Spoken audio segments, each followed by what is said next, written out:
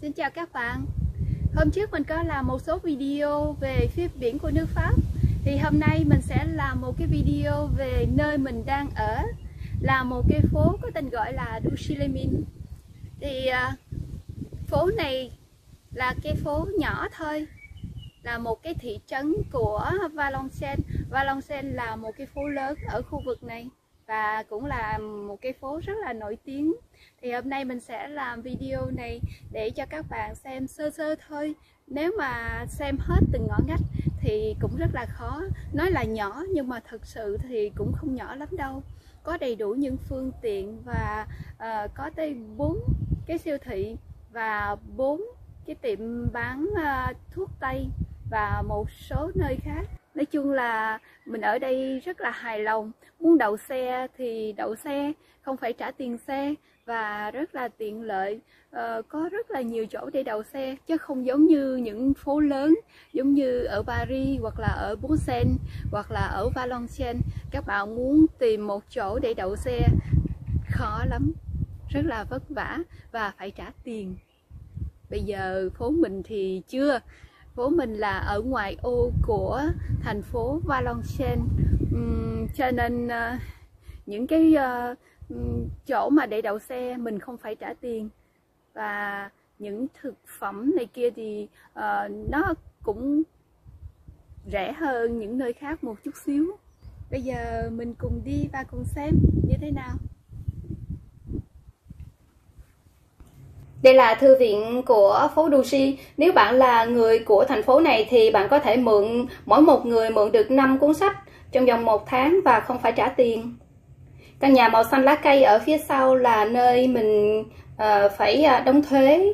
Hàng năm có những cái thuế mà mình phải đến đó mình đóng. Dân số được thống kê vào năm 2018 có khoảng 11.000 dân và diện tích của nó là 920 hecta. Đây là viện dưỡng lão, ở bên trong có 69 giường, ở bên trong vui lắm. Họ tổ chức những buổi coi phim, ca nhạc đều rất là vui. Đây là bưu điện và cũng là ngân hàng luôn.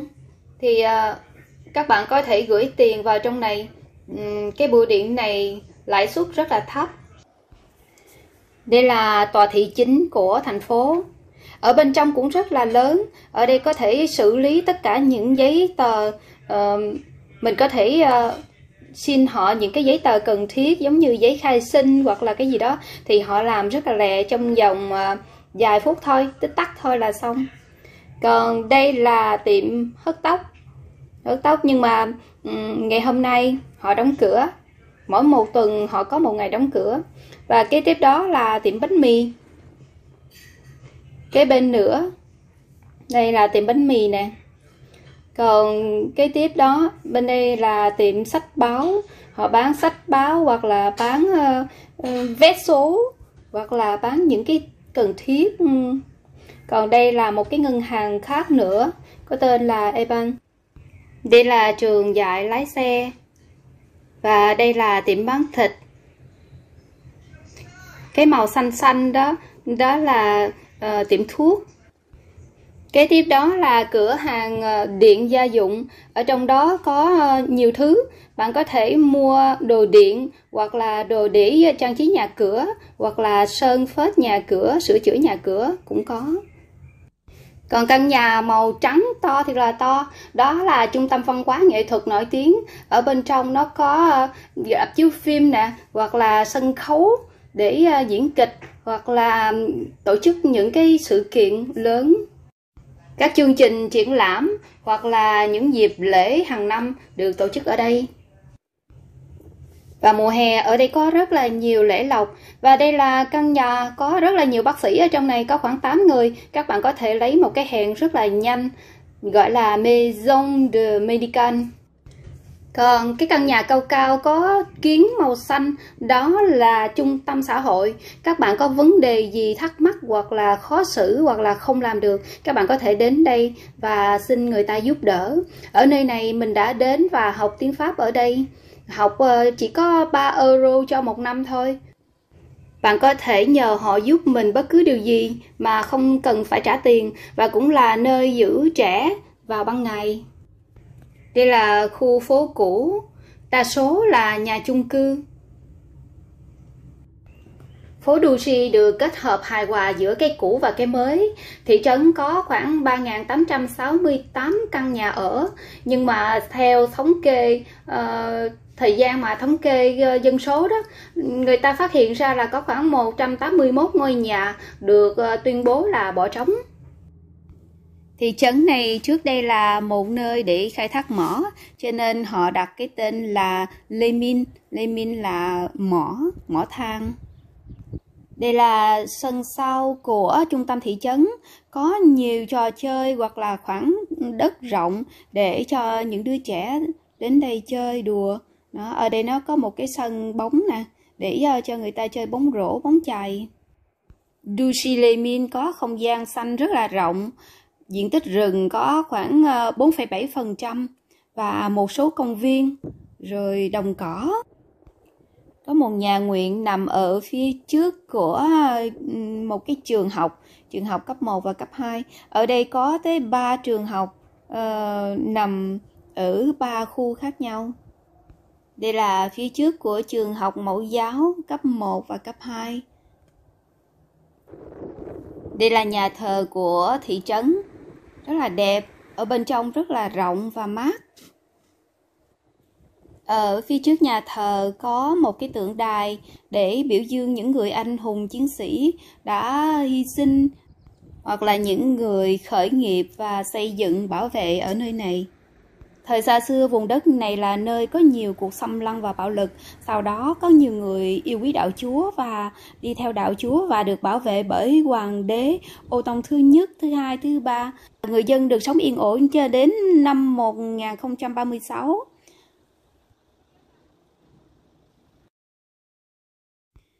Năm 1593, có những người lính đến đây và cướp bóc và cướp ngôi làng. Thì sau đó Douchy đã trải qua 3 thế hệ cầm quyền, cũng không dễ dàng gì. Thế hệ cầm quyền của Cuộc, sôńg, bình và Sanchez. Năm 1615, lãnh chúa của Douchy là Louis Grébert đã được khen thưởng tại Bruxelles là người hiệp sĩ đã giành lại quyền độc lập cho cái vùng này. Năm 1718, ở đây họ phát hiện ra mỏ than và được mở cửa mỏ than vào năm 1880 và sử dụng cho đến năm 1980. Căn nhà có tên gọi là Salle de Fête, thì ở đây họ tổ chức những lễ lộc hoặc là những cái bữa tiệc gì đó lớn họ được tổ chức ở đây, hoặc là đám cưới gì đó thì họ được tổ chức ở đây. Và trong những ngày thường thì học trò sẽ đến đây ăn trưa, là nhà ăn của nhà nước nên giá thành cho mỗi học trò là rất rẻ.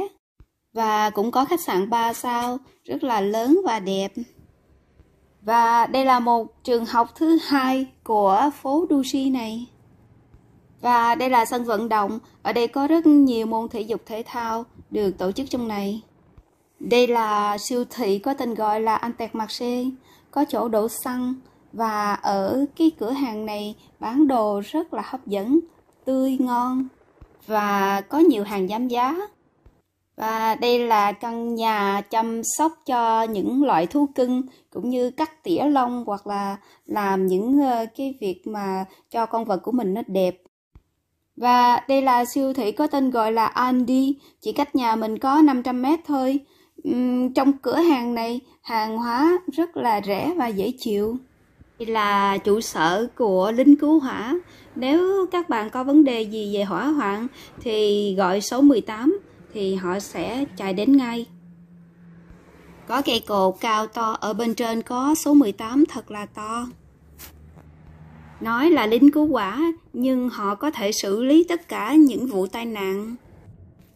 Đây là phòng thí nghiệm của phố Douchy. Các bạn có thể đến đây để thử các loại test hoặc là thử máu, thì các bạn sẽ nhận được kết quả rất là nhanh. Và đây là tiệm thuốc Tây. Phố này có đến 4 tiệm thuốc Tây. Đây là trường mẫu giáo của con gái mình. Đó, ngày xưa con bé nó học ở đây nè. Mẫu giáo và cấp 1, cấp 2. Đó, trường cấp 2 kế bên. Nếu học sinh đi học ở trường công lập thì không phải đóng tiền, thì cũng có một khoản tiền nho nhỏ thôi. Những cái phí này phí kia mà nó rất là ít, chỉ vài euro cho một năm thôi. Và tiền ăn thì cũng không có mắc, dao động từ 3 euro cho tới 4 euro thôi.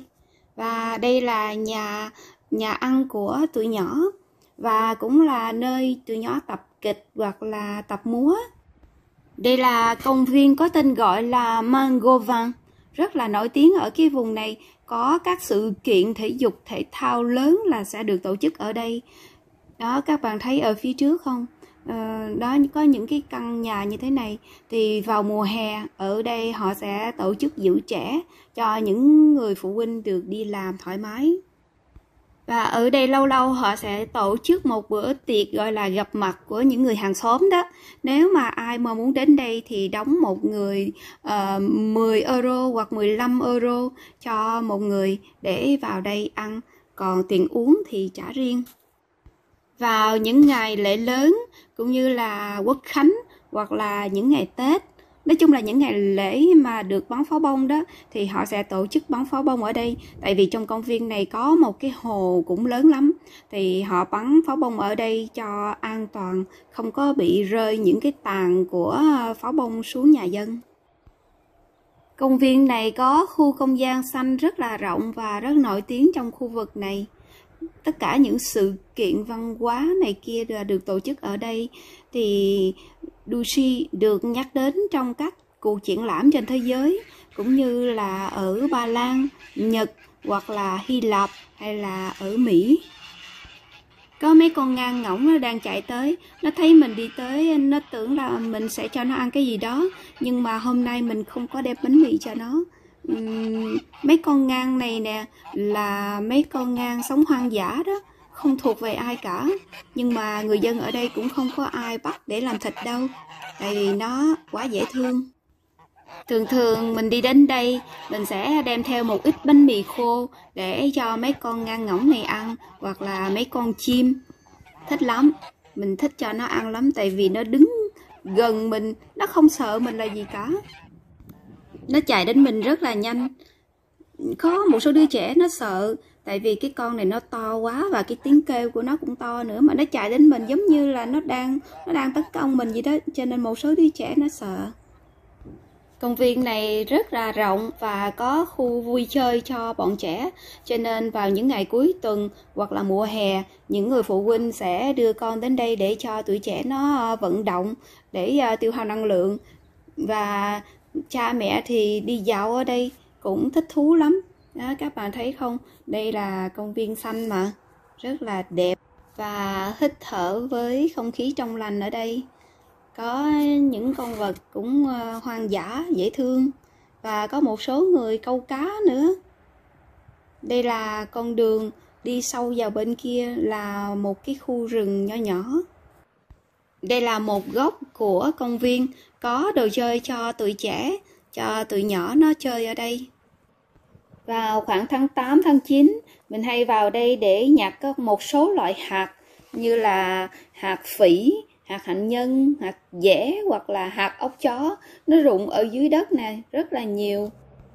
Bây giờ mình đi về nhà. Thì ở công viên này cách nhà mình khoảng 800 mét. Thông thường thì mình chỉ cần đi bộ vài phút là tới thôi. Thì con đường ở đây rất là vắng vẻ và ít nhà cửa. Đây là một nhà ga cũ ngày xưa, nhưng mà bây giờ đã bị bỏ hoang, không có sử dụng được nữa. Và đây là con đường đi vào cái làng của mình, cái làng nho nhỏ. Cái này là con đường ở phía sau. Nó có nhiều con đường đi vào làng của mình lắm, nhưng mà đây là con đường ở phía sau. Đó, ở đây là khu dân cư mới mọc lên. Tất cả những căn nhà ở đây là mới hoàn toàn. Những căn nhà ở đây có tuổi đời từ 10 đến 15 năm. Ở đây lúc trước là một đồng cỏ, sau này được đô thị hóa cho nên là được xây dựng nhà cửa lên, cho nên nhìn thấy những căn nhà nào cũng mới hết. Mình cho các bạn xem một chút khía cạnh về phố Douchy Les Mines. Nếu mà quay hết thì cũng rất là rộng và nhiều thứ để nói lắm. Đó, các bạn thấy cái phố mình như thế nào? Mình thì rất là thích, tại vì ở đây nó vắng lặng và yên tĩnh hơn những nơi ở phố lớn, những nơi khác. Nhưng mà nói về đậu xe hoặc là tìm cái chỗ đi đậu xe thì mình rất thích ở cái phố của mình đang ở. Tại vì mỗi lần mà đi đến đâu là mình cũng có chỗ đậu xe thoải mái và tiện lợi. Mình xin dừng video của mình lại đây. Hy vọng là video của mình có thể giúp cho các bạn thư giãn và thoải mái. Nếu các bạn thấy thích video của mình thì xin nhấn vào nút đăng ký kênh để được nhận thông báo khi mà mình ra những video mới. Xin cảm ơn các bạn đã xem video của mình ha. Xin chào và xin hẹn gặp lại trong những video lần sau.